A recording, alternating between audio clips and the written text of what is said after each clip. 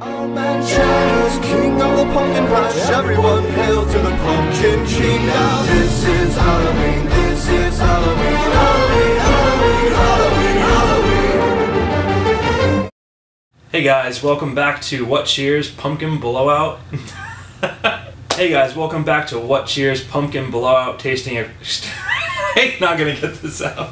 Hey guys, welcome back to What Cheers Pumpkin Blowout Extravaganza tasting. This is gonna be another blind tasting of strictly Imperial Pumpkin Ales as opposed to the regular pumpkin ales that we did last night.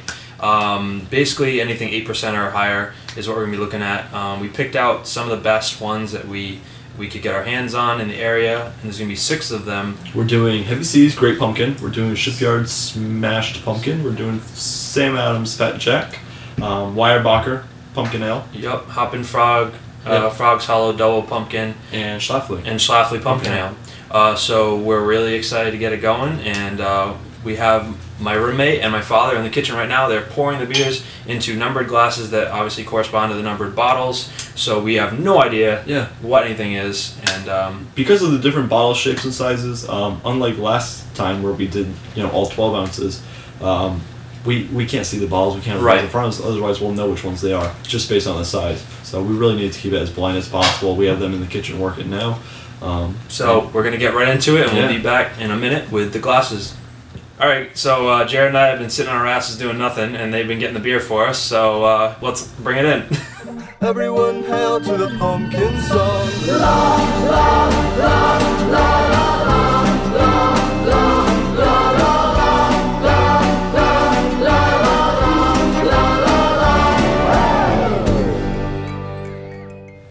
Alright, so we got our 6 beers now, and they all look pretty similar compared to the last tasting we did, where everyone was very different. Yeah, this is like across the board the same color, and not much head except for this one. Probably just because it's in a smaller glass, number 5. But not much head on any of them really. Yeah, I mean, seems like number 2 is a little bit darker than the rest of them. Yep, a little bit darker. Darkest one is number 2 for sure. Number 3. The rest are kind of hard to judge, really. They're all very, very similar. These 3 here are kind of lighter. Yep. These 3 here are kind of darker. Definitely number 2 is the darkest, but let's go ahead and get a smell on the one, yeah. Sure.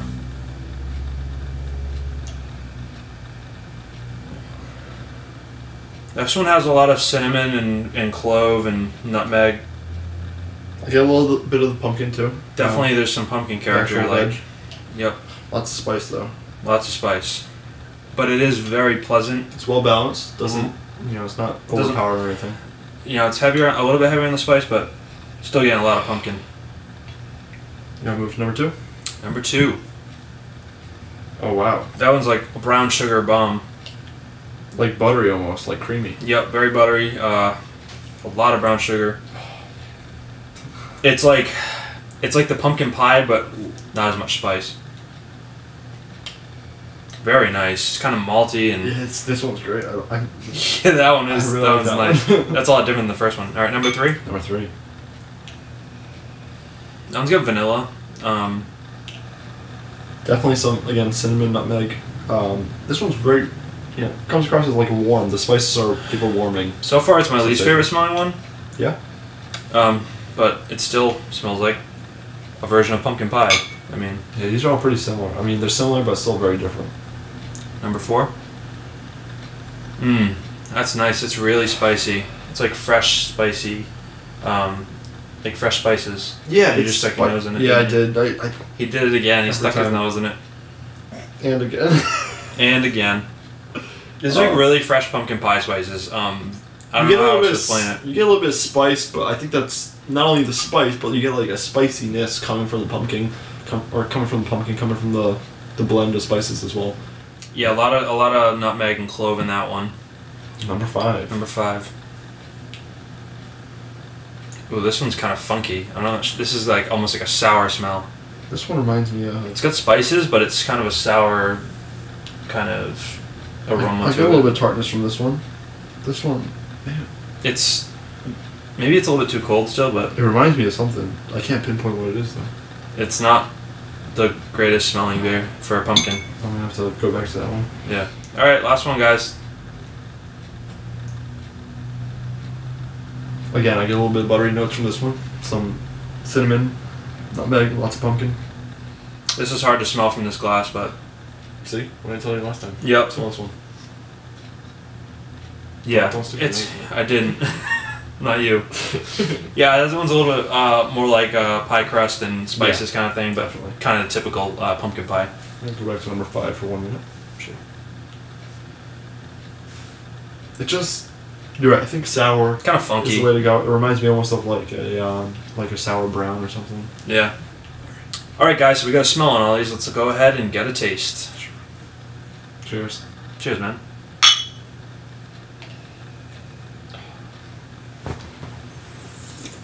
That's nice. That has a lot of that real pumpkin character to it. Really well balanced. Nice carbonation. I get Very just light on the palate too. like very light. I get just like a touch of alcohol in the back, not A little bit, major at all, but just nothing too. super minor. Yeah, really nice, solid, smooth drinking.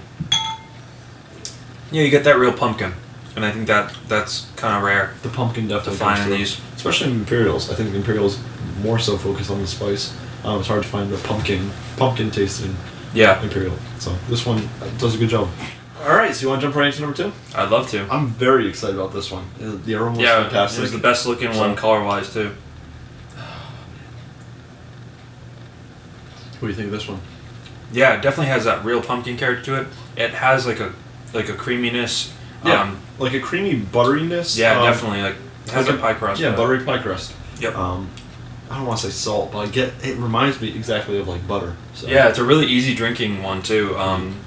I'm getting a little bit of spice in the back of the throat actually. A little bit of spice to this. really nice Definitely stuff. some cinnamon, some nutmeg, some cloves, some all Kind of everything, yeah. allspice. It goes down easy.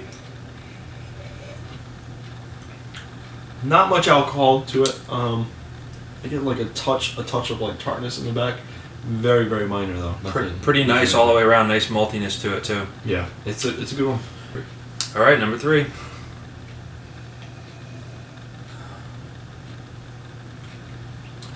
Wow, that's really nice. Definitely get some cinnamon. I think the spices jump out at first to me. Some nutmeg, some clove.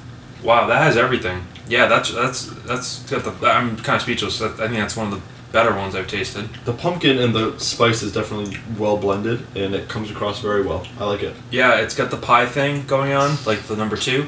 I'd say with less malt. It almost reminds me of pumpkin bread. Mm-hmm. Yeah, I would say that's a good comparison. Not actually. quite pumpkin pie, but still all those flavors just in a different mold. Yeah, absolutely. It's Yeah. really tasty. All right, so let's go ahead and taste the number 4. Perfect. I get a little bit of sourness on this one. Minor, just a touch, but definitely more than the other 3. It's got more spices. This one's more spice forward as opposed to more pie crust forward, or whatever. This is like kind of more watery too. This one focuses But- on the pumpkin, I think, more so than... Really? I think so. Hmm. Not so much... I don't get the spices as much. Let me try it again. The slight tartness is what jumps out at me first. I get a little bit of spiciness to it, but...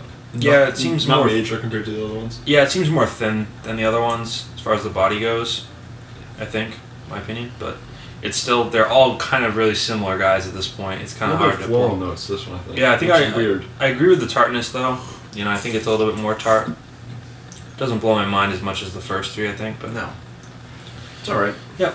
All right, guys. So we're on number 5 now. Let's jump right in. This was the funkiest smelling one for me. This one still reminds me... Well, I guess I didn't taste it yet, but... Yeah, it reminds me more of like a sour brown ale. That's not very good. Not Like flat out. It doesn't remind me of a pumpkin beer. Nope. It reminds me of a not so tart Flanders Red or a Yeah, that Bruin or something. that's a good comparison. Not as tart, just a minor sourness to Mhm. it, but it doesn't remind me of pumpkin beer. It reminds me of like a brown ale or red ale or something. Yeah, I'm not gonna taste that again. I didn't really You didn't think like it was very good at all as far as the pumpkin beer goes. But I'm very curious to see what this one is. all right, All right, number 6. last one, guys. The final stretch. Mm-hmm.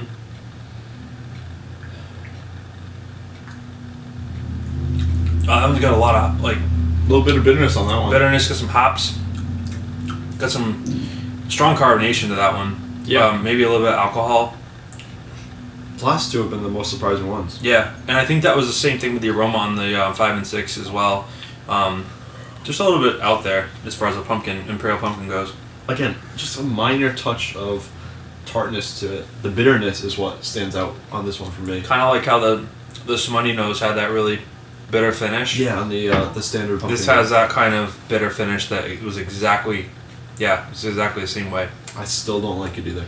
I still don't care for it as well. It's not what I'm looking for in a pumpkin. No, it needs to be smooth. It needs to end sweet. But you know, yeah, it is what it is, guys. This is really close. I mean, I think this is going to be really tough to tell which is which. It is going to be. I don't know if we'll get any shot right. in the dark.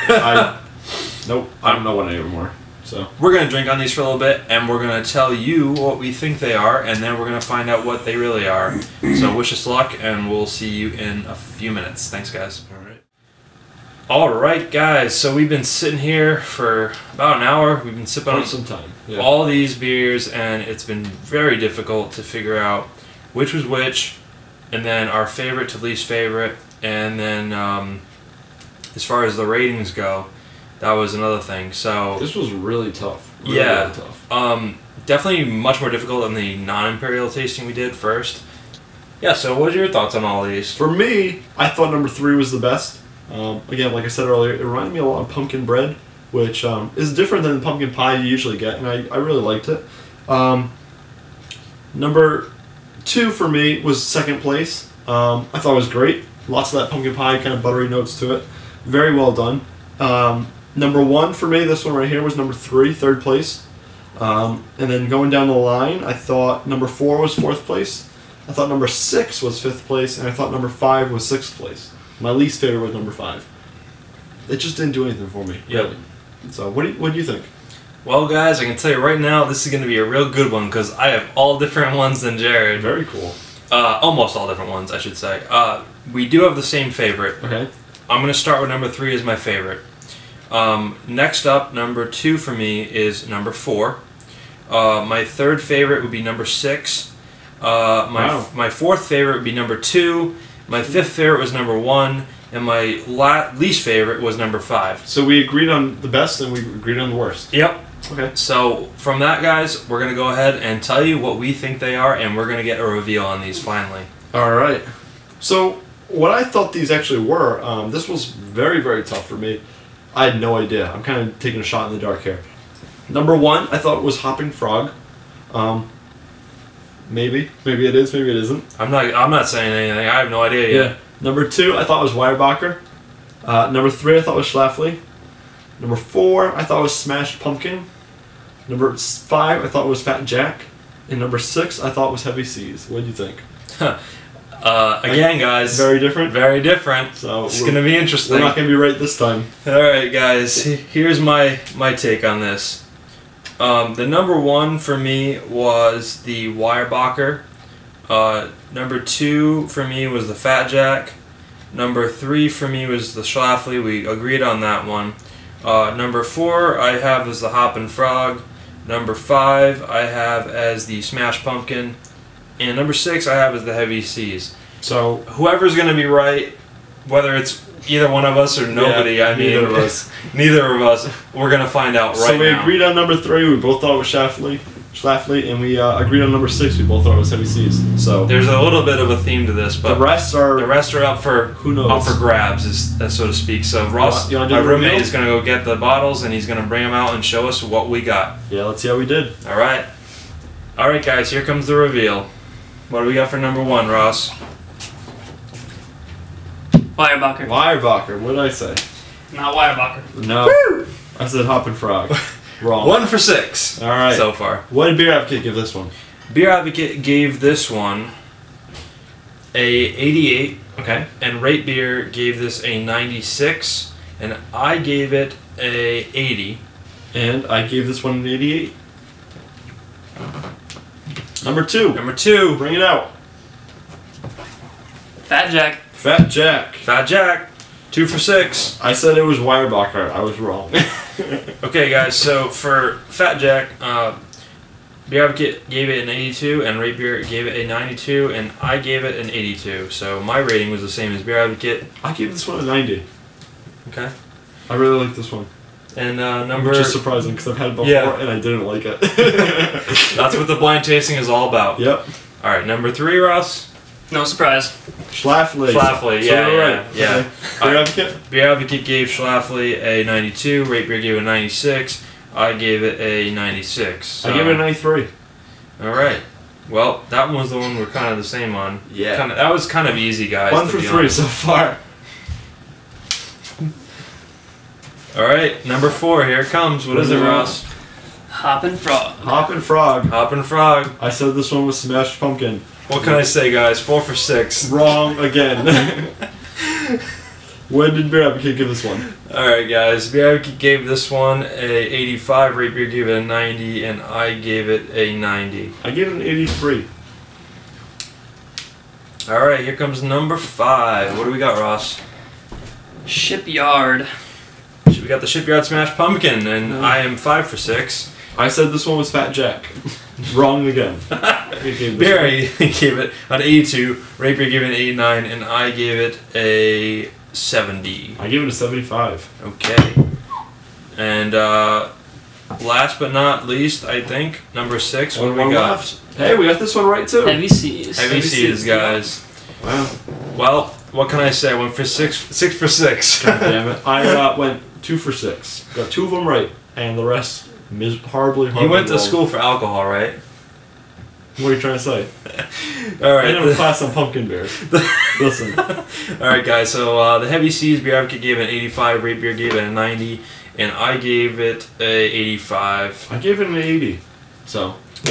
Well, this has been a very interesting tasting, to say the least. That's for sure. It's taken us well over an hour to do this whole thing, and it was very, very tough. kind of, you know, more interesting than the regular pumpkin beers were, and they're a lot more similar when you get to the Imperial level. Very similar, yeah. There were a couple that were very different, but the majority of them were so similar it was hard to find differences. And to be honest with you right now, they're all better than the regular ones were. Yeah, they were great. So we both agreed that the Schlafly was the easy winner here out of these 6. You know, everyone talks about Pumpkin as the best and Schlafly as the best, and there's a couple more that we might get to. Hint, hint, wink, wink, in the future. But listen, we didn't call it What Cheers Pumpkin Extravaganza. Pumpkin Blowout Extravaganza tasting for nothing. For nothing. So there might be some more to come, guys. Solo reviews. But as far as Pumpkin versus the Schlafly, yeah, what do you think? You know, I actually gave them the same score, 96, and I actually think that they are both, you know, deserving of the best pumpkin beer that I've had. But you know, they're both different. The Schlafly it's hard to explain. It's much more like a real pumpkin pie, a little bit more subdued, but at the same time, it's just more inviting. It's more reasonable to drink. You know, the Pumpkin is kind of like a big dessert beer. It's really in your face and extreme. This one kind of has all that, but it's more. It tastes like more real pumpkin, less crazy, if you want to call it that. Sure. What do you think? You know, I gave Pumpkin a 95, and I gave Schlafly a 93. Ooh. And do you stick by that? I stick by that. Really? I do. I think I like Pumpkin better. Would you agree that they're both great, really high, but they're both a little bit different? I'd say they're the best I've had. Yeah, definitely. Different is a good way to put it. Like I said, you know, 2 times, 3 times now. This one reminded me, the Schlafly reminded me of pumpkin bread, whereas Pumpkin is pumpkin pie through and through. It's got the spice, it's got the pumpkin, it's got the crust, it's got the cream. It's crazy. Everything. It's over the top, and and for me, I love that beer. I think as far as like I could pick up a 6-pack of Schlafly and drink that, but with Pumpkin, you know, to drink a whole bomber, yeah, it can be fun and stuff, but you wouldn't want to do that all the time. This beer is more easy drinking for me. Yeah, and it has all those same kind of awesome elements. For me, Pumpkin stands. Pumpkin is king. I enjoyed it. All right, well that's interesting. But obviously, Schlafly Pumpkin. So happy I got to try it. Oh, it's very Thank good. you to Dat. Thank you very much, Dat. He lives in Providence here on the east side, and he hooked us up with these from a very recent trade. They're fresh bottles. Thanks a lot, man. Couldn't have done it without you. Yeah, we really couldn't have. I appreciate it. So with that being said, guys, Number 2 of our pumpkin beer extravaganza is complete. Plenty more to come. Plenty more to come, and stay tuned. It's just going to keep getting better. We promise you that. Yep. So stay tuned.